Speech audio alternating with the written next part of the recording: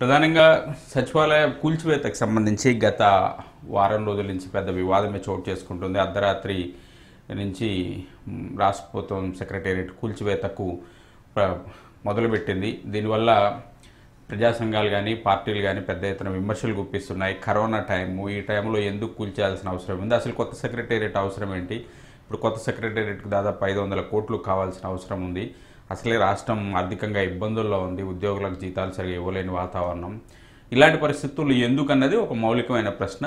ఈ ప్రశ్నలు ఇవన్నీ ఉన్నా కేసీఆర్ పట్టించుకోవట్లేదు, ఆయన పని ఆయన చేసుకుంటూ పోతున్నారు.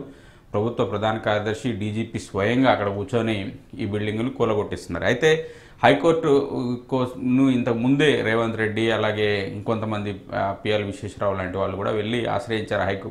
కొత్త సెక్రటేరియట్ అవసరం లేదు, ఉన్న సెక్రటేరియట్ను కూల్చొద్దు, దాంట్లో ఇటీవల కట్టిన బిల్డింగ్స్ కూడా ఉన్నాయి, చాలా నాణ్యతతో కూడిన బిల్డింగ్స్ ఉన్నాయి, కాబట్టి దయచేసి వాటిని కూల్చొద్దు అని హైకోర్టును ఆశ్రయించారు. అయితే హైకోర్టు టెక్నికల్ రీజన్స్, ఒక రాష్ట్ర ప్రభుత్వ విధానపరమైన నిర్ణయాలు, మంత్రిమండలి ఒక విధానపరమైన నిర్ణయం తీసుకున్నప్పుడు దాన్ని మేము ఆపలేము అని చాలా స్పష్టంగా చెప్పేసింది. హైకోర్టు కూల్చివేత గ్రీన్ సిగ్నల్ ఇచ్చింది. ఫలితంగా రాష్ట్ర ప్రభుత్వం కూల్చివేతలు ప్రారంభించింది. అయితే సమయం ఉంటుంది, నెమ్మదిగా చేస్తారు, ఇప్పుడు అంత అడావుడు ఉండదని అందరూ ఎక్స్పెక్ట్ చేశారు. కానీ కేసీఆర్ గారు మాత్రం ఎట్టి పరిస్థితుల్లో కూడా తొందరగా అక్కడ ఒక కొత్త సెక్రటేరియట్ని, తన మార్కు సెక్రటేరియట్ని నిర్మించాలన్న పట్టుదలకు పోయి అర్ధరాత్రి నుంచి కూల్చివేతలు ప్రారంభించారు.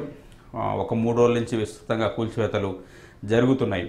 అయితే ఈ కూల్చివేతలను ఆపాలని మళ్ళీ హైకోర్టును ఆశ్రయించారు పిఎల్ విశ్వేశ్వరరావు గారు, అలాగే చెరుకు సుధాకర్, తెలంగాణ ఇంటి పార్టీకి సంబంధించిన నాయకులు. వాళ్ళొక పిటిషన్ దాఖలు చేశారు. అయితే ఈసారి వీళ్ళు ఏం చేశారంటే వేరే కారణాలు చూపించకుండా ఒక టెక్నికల్ కారణాలకు దాన్ని పెట్టి దాంట్లో వేశారు. ఏంటంటే ఈ కూల్చివేతలకు సంబంధించి జిహెచ్ఎంసీ అనుమతి తీసుకోలేదు, అలాగే ఈ పొల్యూషన్ కంట్రోల్ బోర్డుకి సంబంధించి కూడా అనుమతులు ఇంకా రాలేదు, ఈ వ్యర్థాలన్నీ ఎక్కడ వేస్తారు, ఎలా వేస్తారు అనే దాని మీద క్లారిటీ లేదు, హడావుడిగా కూల్చేస్తున్నారు అనేది ఒక పాయింట్. ఈ పాయింట్ తీసుకొని హైకోర్టును ఆశ్రయిస్తే హైకోర్టు ఇప్పుడు సోమవారం వరకు ఈ ఆపేయమని చెప్పింది. చాలా స్పష్టంగా హైకోర్టు అడిగింది అడ్వకేట్ జనరల్, ఏంటి మీ దగ్గర ఇవన్నీ ఉన్నాయా, వీళ్ళు పిటిషనర్ ఈ మాట చెప్తున్నారు, జిహెచ్ఎంసీ అనుమతి ఉందా మీ దగ్గర, పొల్యూషన్ కంట్రోల్ బోర్డుకి సంబంధించిన క్లారిటీస్ ఉన్నాయా, ఈ వ్యర్థాలన్నీ తీసుకెళ్ళి ఎక్కడ పోస్తారు ఏంటి అనే దాని మీద ఏమైనా క్లారిటీ ఉందా, రెండోది ఇప్పుడు కరోనా టైము, దానికి సంబంధించి యాక్ట్స్ ఉన్నాయి, రకరకాల నిబంధనలు ఉన్నాయి, వాటినన్నిటికి అనుగుణంగా ఈ పనులు చేస్తున్నారా మీరు అని అడిగితే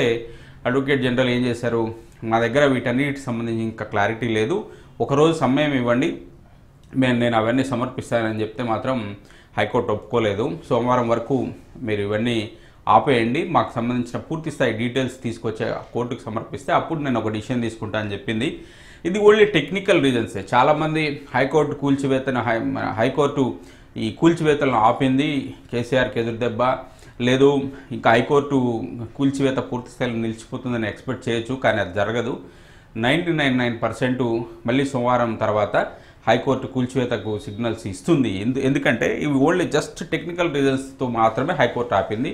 ఈ సంబంధిత పత్రాలను, ఆ నివేదికను హైకోర్టుకు సమర్పిస్తే హైకోర్టు ఒకసారి పరిశీలించి మళ్ళీ గ్రీన్ సిగ్నల్ ఇచ్చే అవకాశం ఉంది. కాబట్టి రాష్ట్ర ప్రభుత్వం దీని మీద ఏం పెద్ద కంగారు పడట్లేదు, కేసీఆర్ కూడా ఏదో అయిపోతుంది అనుకోలేదు. కాకపోతే ఆయన వారం రోజుల్లో పాత సెక్రటేరియట్ లేకుండా చేయాలనుకున్నారు, అది మాత్రం నెరవేరదు, ఇంకో 10 రోజులు పట్టే అవకాశం ఉంది. ఈ నివేదికలు ఎన్ని రాష్ట్ర ప్రభుత్వం చేతిలో ఉంటాయి, ఇవేమి సెంట్రల్ గవర్నమెంట్లో లేకపోతే ఇంకో ఆర్గనైజేషన్ కాదు, కాబట్టి ఈ జిహెచ్ఎంసీ పర్మిషన్ అనేది ఒక పూటలో ఇస్తుంది. పొల్యూషన్ కంట్రోల్ బోర్డు కూడా అదే రకమైన నిర్ణయాలు ఉండొచ్చు.